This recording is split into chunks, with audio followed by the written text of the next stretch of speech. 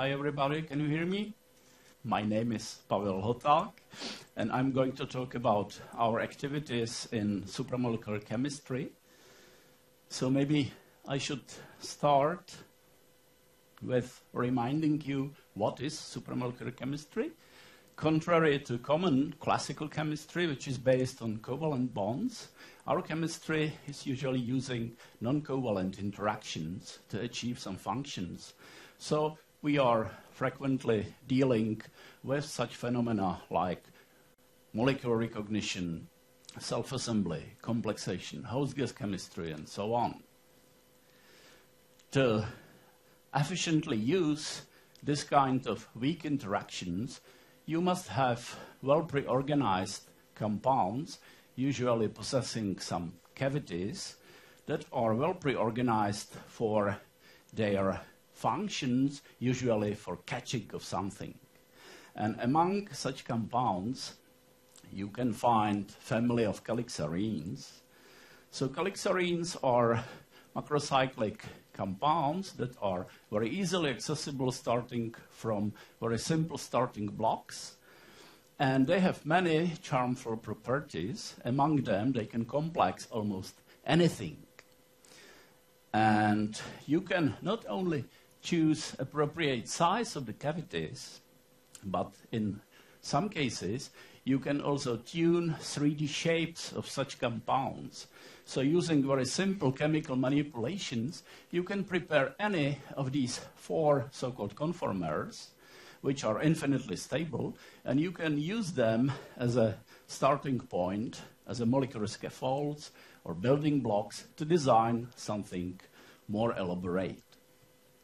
And to give you at least some impression what we do in chemistry, I would like to use a very simple model to show you how important it is to have suitably designed building block. Because if you have enough building blocks, you can construct a lot of very interesting things. And of course, if you have students and co-workers, which are obviously very excited by this kind of chemistry, you can do a lot.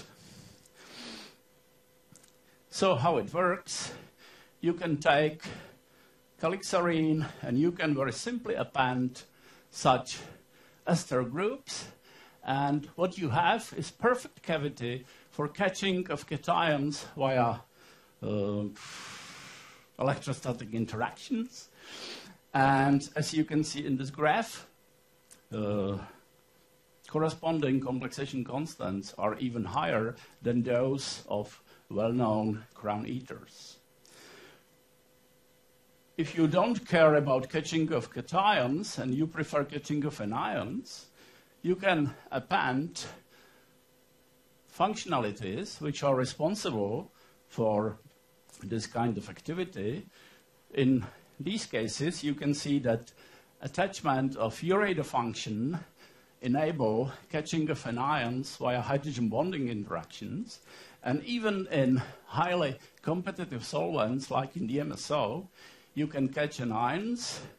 And especially this kind of receptor, which is in fact chiral, can recognize amino acids in this highly competitive surrounding.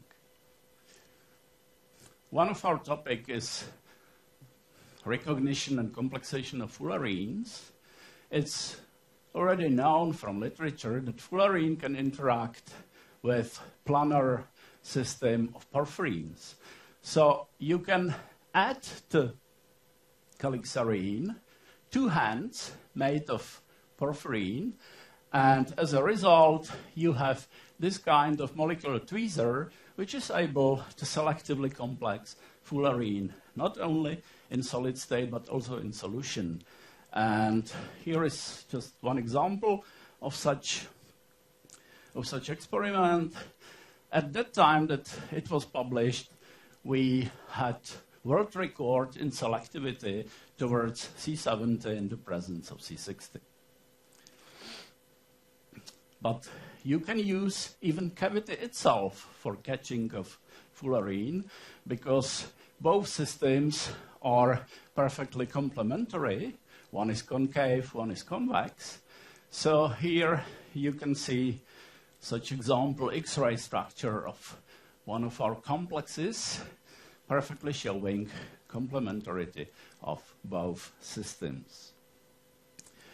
Very recently, we found very unprecedented residual activity of calixarene derivatization, namely direct mercuration of our basic calixarene enables introduction of something into meta position, and this kind of derivatives are actually very unique because they are inherently chiral.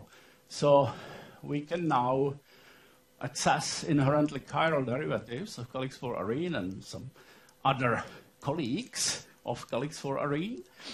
And we are playing currently with these compounds because they seem to be very promising in the design of novel receptors for, let's say, stereoselective discrimination and complexation. So all these results are regularly, thoroughly discussed during our typical group meetings.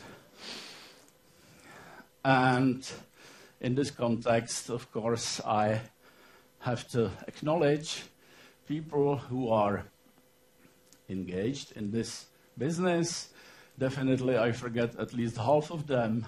So once again, I would like to thank these people, and maybe I should also thank money provider, at least Gatcher, for some money that is giving to us. And of course, thank you for your very kind attention.